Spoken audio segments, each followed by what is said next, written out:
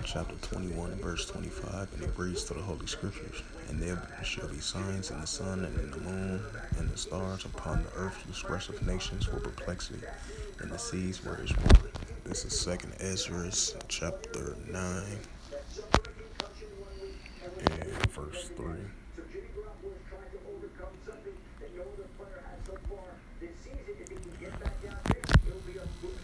Therefore, when there shall be seen earthquakes and uproars in the people's world, Shalom, first and foremost. I'd like to give all praises and glory and honor to Yahweh Ba'Hashem, Yahweh Shai Ba'Hashem Akakadash. Shalom to the elders for preaching the word truthfully and sincerely. And shalom to the Akim, scattered in the four corners of the globe, preaching the word truthfully and sincerely as well too. And I say shalom. And this is a sit-down lesson from FoxNews.com, published from it was from the Associated Press and published September the 28th, 2023 at 4:10 p.m. Eastern Time, and it reads, Scuffle between Lebanese Armenian riot police erupts outside Azerbaijani Embassy. It says demonstrators were protesting against recent Azerbaijan military offense. Since bring out that 2nd Ezra, they should not regard their kings nor their princes. As we've been seeing these protesters increasing throughout the world. Bring out that 2nd Ezra chapter 15 verse 16.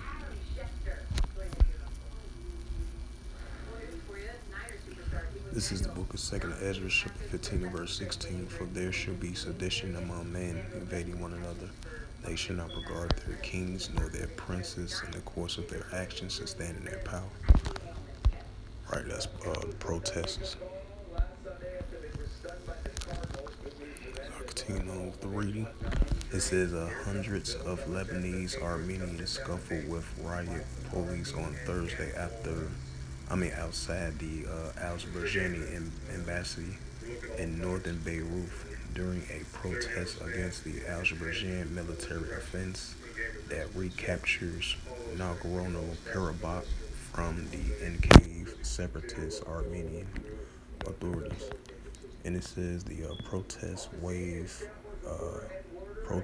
wave flags of Armenian Nagorno-Karabakh, if I pronounced that right, and burn protesters of Azerbaijan President Ilham Aliyev and Turkish President Recep Tayyip Erdogan at the demonstration at the NR suburb of the Lebanese capital.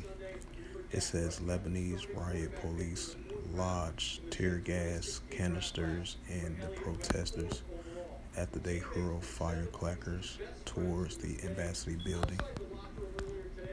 And it says the 24-hour military blitz last week forced Armenian separatist authorities to agree to lay down weapons and sit down for talks on Nagorno-Karabakh's regeneration into Azerbaijan.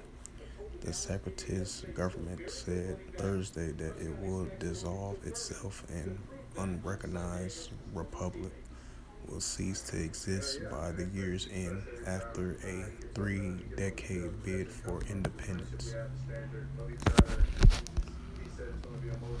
And this is an actual photo right here. It says a Lebanese Armenian protest clash riots outside of the Azerbaijan's embassy near Beirut, Lebanon, Thursday, September 28th. And it says more than 50 of the Nagorno-Karabakh's population of 120,000 has left the region for as Armenia as a nightfall Wednesday. Though Azerbaijani authorities promised to respect the rights of ethnic Armenians, meaning fear of reprisals, the former head of Nagorno-Karabakh's separatist government was arrested as he tried to cross the Armenian along tens of thousands of others who have fled. It says during the enclave, it says during the enclave independence bid, Lebanese Armenians have sent money and aid and have actively campaigned in the media in support of the Nagorno-Karabakh, which they refer to as Artsakh, if I pronounced that right. And it says the Lebanese embroiled and unprecedented economic crisis, which has lately restricted the financial support of the Lebanese Armenians for Nagorno-Karabakh because of banks imposing tighter withdrawal limits. Lebanese, a tiny Mediterranean country, is about 6 million people, is home to some 150,000 Armenians. It's one of the largest Armenian communities. I didn't know.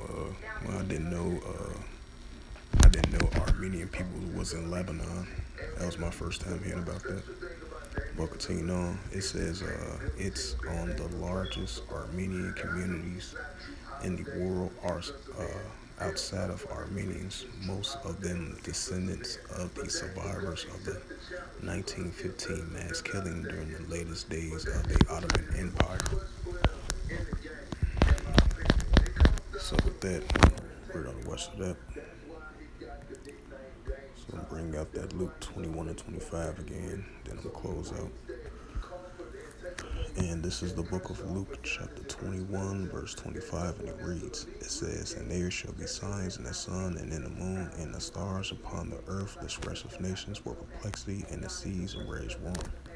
So with that, hopefully this sit-down lesson was edifying of this recent news article. A protest took place outside of Beirut of Lebanon as of Thursday, as of September the 28th, 2023.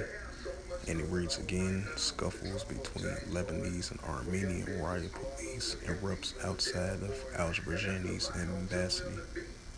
embassy, which is over there in Lebanon. As it says again, demonstrators were protesting against recent Azerbaijan military offense. Right, once that military offense occurred, and I believe the escalations last about for a whole week or two, or for like a couple of days, or close to a week, and then they came to some sort of an agreement between both sides from the separatists and from the other nations. So they got a little trust agreement going on.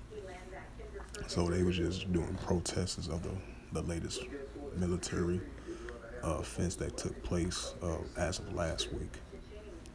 But as again, it says scuffles between Lebanese and Armenian riot police erupts outside of Azerbaijan's embassy over there in Beirut as of Thursday. So with that, once again, hopefully this sit-down lesson was edifying from foxnews.com of this recent news article. So with that, I'd like to give all praises and glory and honor to Yahweh Ba'ashem, Yahweh Shai Ba'ashem Wakar Shalom to the elders for preaching the word truthfully and sincerely. And shalom to the Akim scattered through four corners of the globe, preaching the word truthfully and sincerely as well too. And until next time, I will say shalom.